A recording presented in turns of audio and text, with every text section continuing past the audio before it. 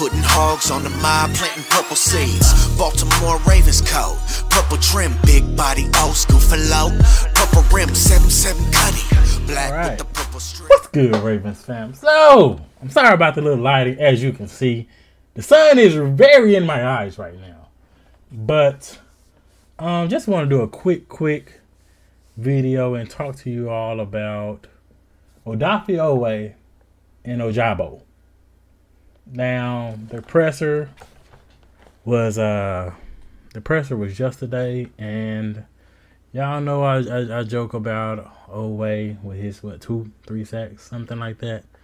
But on the real, I'm hoping both of them be productive. Really, Oweh played like 2, maybe 3 games from the injury last year.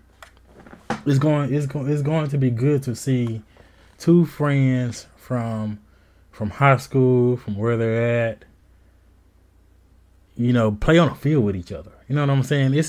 It's like we all dreamed of that, playing some type of sport with our best friend, and like they are living that dream.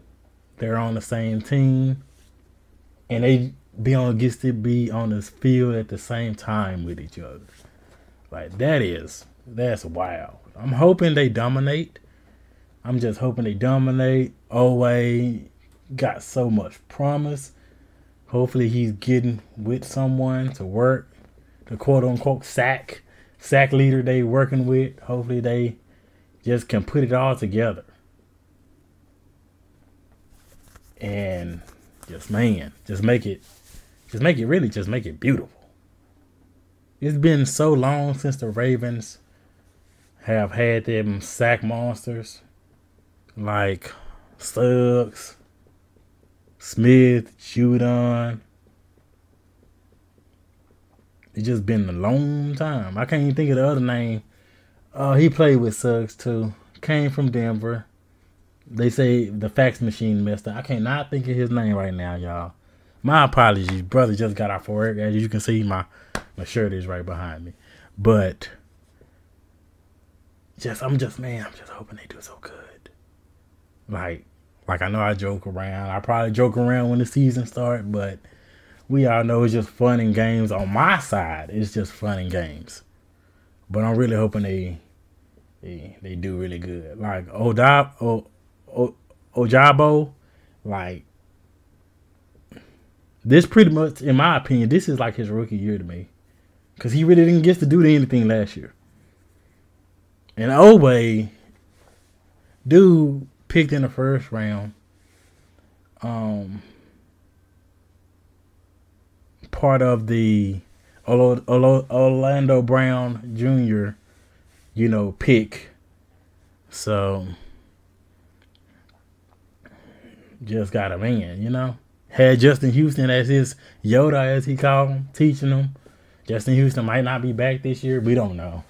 If he does come back, it's cool to me. I ain't going to be one of them people that be tripping. He'll be back to me as that mentor, because I believe a veteran has to be somewhere on the team. To me, at least in each spot.